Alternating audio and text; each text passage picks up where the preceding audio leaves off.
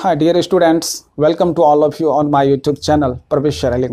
तो चलिए मैं आज आपको पढ़ाऊंगा summary of the poem the soldier. इससे पहले हम लोग एक्सप्लेनेशन पढ़े थे। तो यह एक पैट्रियोटिक पोएम था। पैट्रियोटिज्म की बात होती है, राष्ट्रभक्ति की और कंट्री के प्रति। मीन्स दैट जो रूपर्ट ब्रूक वार पोएट है, इनका जो राष्ट्र के प्रति अपने आप को डेडिकेट किया है, वही चीज़ हम लोग पढ़े थे। आज उसका समरी आपके बीच शेयर करता हूँ। तो समरी तो हर पोएट्री सेक्शन में मैं आपको बताता हूँ कि ये जो समरी होता है 5 नंबर का होता है। मीन्स दैट कि what did you learn through the poems, you have to mention on your language, is called summary. Chapter से जो कुछ भी हम सीखें उसको अपने शब्दों में व्यक्त कर देना, इज कॉल्ड समरी। एक संक्षेपण है। तो आइए देखते हैं फर्स्ट मैं समरी ऑफ द पोएम। तो ये समरी पढ़ रहे हैं हम लोग ऑफ द पोएम, और पोएम का नाम है द सोल्जर। तो क्या कह रहा है यहाँ पर देखो आप, द सोल्जर। तो ये द सोल्जर क्या है? द सोल्जर पोएम है जो कि हम अभी पढ़ रहे हैं, इज पैट्रियोटिक पोएम। यह कैसा पोएम है? तो यह एक राष्ट्रभक्ति पोएम है। नहीं, पैट्रियोटिक मीन्स दैट राष्ट्रभक्ति। तो the soldier is a patriotic poem. यह एक राष्ट्रभक्ति कविता है in the form of sonnet. किस फॉर्म में है? तो सोनेट फॉर्म में। सोनेट किसको बोला जाता है? जैसा कि हम आप सबको बताए थे, 14 लाइन की एक ऐसी कविता जो लिरिकल वे हो, जिसको गाया जा सके। तो द सोल्जर जो हमारा है, ये 14 लाइन की पोएम है। फर्स्ट स्टेंजा 8 और दूसरा 6 का होता है, तो वो हमारा सोनेट होता है। तो in the form of sonnet है, composed by the great war poet. क्योंकि ये जो रूपर्ट ब्रूक है ना, ये वार पोएट है, तो great war poet Rupert Brooke.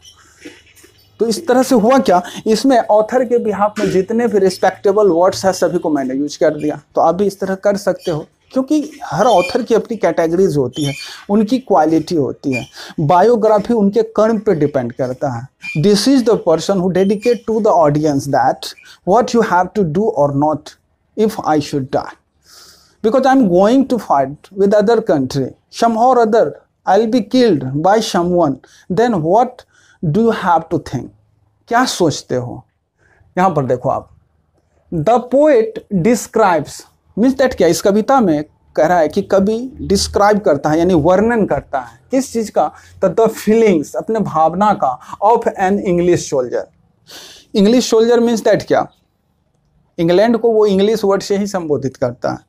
English soldiers means that वहाँ के जितने भी सैनिक हैं, वो अपने देशवासी का, तो उसको वो क्या करता है, उसके अपने फीलिंग्स जो है राष्ट्र के प्रति, उस चीज़ को वो डिस्क्राइब करता है। ठीक ना, कि इंग्लिश सोल्जर जो है वो किस तरह की भावनाएं होनी चाहिए उसको राष्ट्र के प्रति, क्या सोचना है, मैं क्या सोचता हूँ, वही चीज़ तो वो शेयर करता है अपने ऑडियंस से, अपने सहपाठी से। Next, who goes to a foreign country.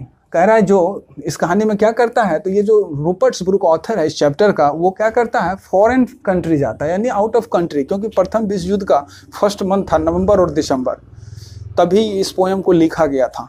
Appeared की बात होती है तो वो 14 का था ईयर्स, लेकिन एपियर 15 में हुआ था ना, 1915 को। तो प्रथम विश्व युद्ध का early stage of the first world war इस पोएम का क्रिएशन हुआ था। तो उस चीज़ को ध्यान में रखते हुए, तो क्या फर्स्ट वर्ल्ड वॉर क्या हुआ था, तो आउट ऑफ कंट्री होगी ना, तो फॉरेन फील्ड पे युद्ध होगी ना। तो वही कह रहा है, who goes to a foreign country to fight for his own country. यानी कहने का मतलब है कि ये जो ऑथर रूपर्ट ब्रूक है, ये फॉरेन फील्ड जा रहा है, विदेशी भूमि पर जा रहा है। किस लिए? तो लड़ने के लिए। किसके तरफ से? तो अपने कंट्री के तरफ से, अपने कंट्री के लिए जा रहा है। ठीक, तब कह रहा है he feels that, means that author महसूस करता है कि the peace of foreign land means that क्या कह रहा है, if I'll be killed by someone then my body will landing on the tomb in any field any places। वो क्या करेगा, हमें दफना देगा या तो छोड़ देगा। तो मेरा बॉडी क्या करेगा, फील्ड को कवर करेगा। उस कवर की बात कर रहा है कि the foreign field.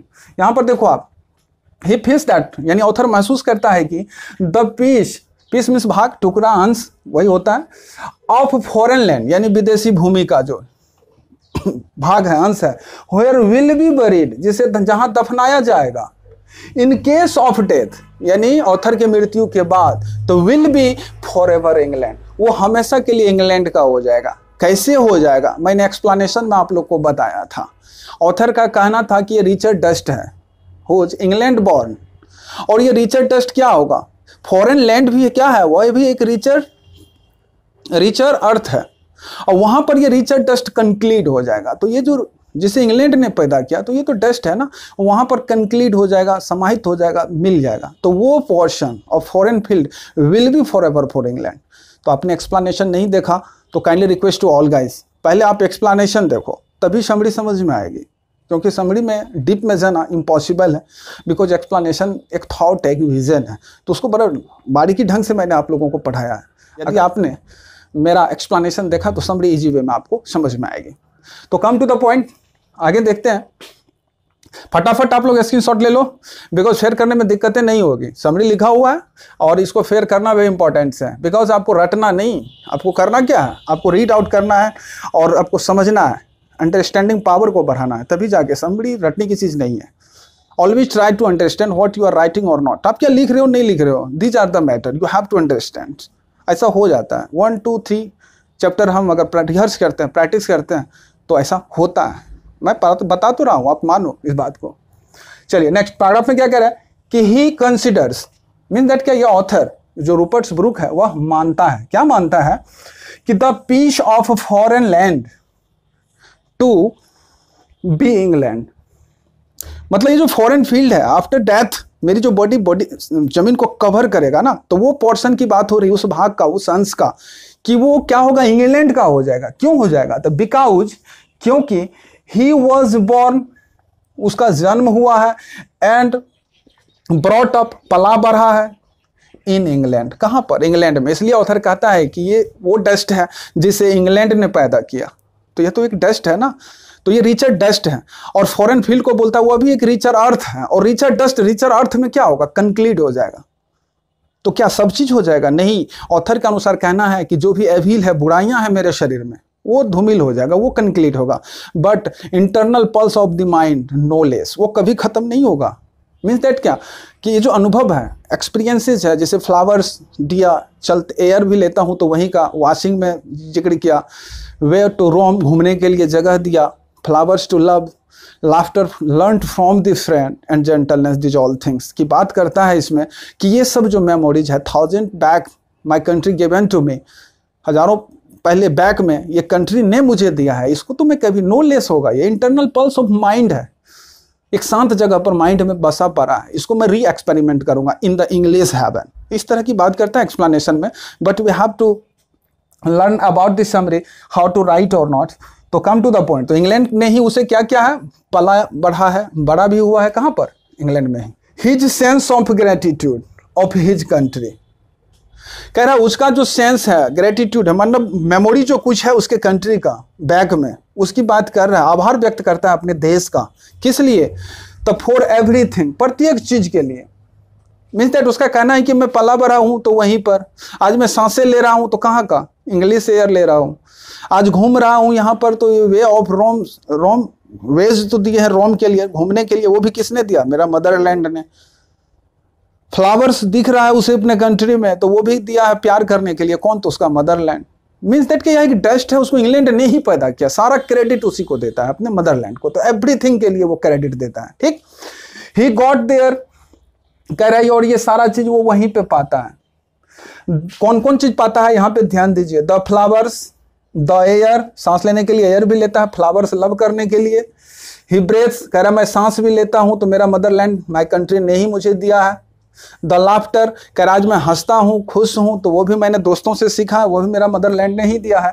That he has learned from friends, यानी इस लाफ्टर की बात करता है, और जेंटलनेस की। तो मैंने समरी लिख रहा हूँ तो कुछ वर्ड को छांट दिया हूँ, तो यहाँ पर देखिए, द लाफ्टर, ये जो हंसी है ना, वो मैं किससे सीखा हूँ, that he has learned from friends, कह रहे ये चीज मैंने अपने दोस्तों से सीखा, और वो दोस्त कहाँ का था, इंग्लैंड का, तो इंग्लैंड ने ही तो फ्रेंड्स भी दिया ना, these all things given by his मदरलैंड्स।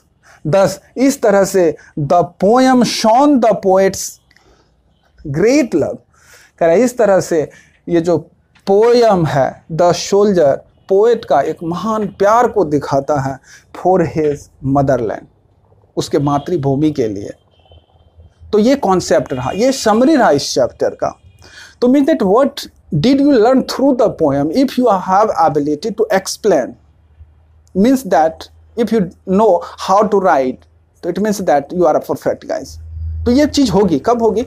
Max practice, a man is strong. Practice करो आप, बार बार देखो, समझो, तो आपको पूरा पूरा का पोएम जो है, उसका जो थॉट है, वो लगेगा कि हाँ मैंने इसमें लिख रखा है। तो kindly request to all guys, first of all you have to C and watch the first lecture, the soldier explanation, next objective, third is summary. If you like too much, then please kindly request to all guys, please subscribe my channel. Because देखो, subscribe, if you are subscribe में, यदि आप मेरे channel को subscribe करते हो तो होता क्या, तो ये एक तरह का अप्रिसिएशन है, अप्रिशिएट करते हो, और तभी हमें राइट है कहने का ऐसा I am the best. If you appreciate me, I don't have right to से आई एम द बेस्ट, अधिकार ही नहीं है मुझे कहने का कि मैं बेस्ट हूँ। तो आप अपना प्यार बरसाते रहें, इसी तरह बनाए रखें, और सब्सक्राइब ज़रूर करें, ताकि इन फ्यूचर किसी प्रकार की बाधा दिक्कतें ना हो। मैं जो कोई भी लेक्चर डालूं आपके पास नोटिफिकेशन इजी वे में चला जाए। That's why I am saying to you again and again, please like, subscribe and share. अपने दोस्तों के बीच क्रांति की तरह फैला दें, क्योंकि बीएसएबी पैटर्न्स समरी सेक्शन है और 5 मार्क का होता है एक समरी, और पोएट्री सेक्शन से भी 5 मार्क का, आप प्लस उधर स्टोरीज जो पढ़ते हैं हम लोग लिटरेचर, वहाँ से भी 5 मार्क का, 10 मार्क का समरी होता है ना। तो please kindly request to all guys, बार बार देखें, पढ़ें, समझें। टेक केयर, बाय बाय, फिर मिलते हैं। I will see you again in next lecture.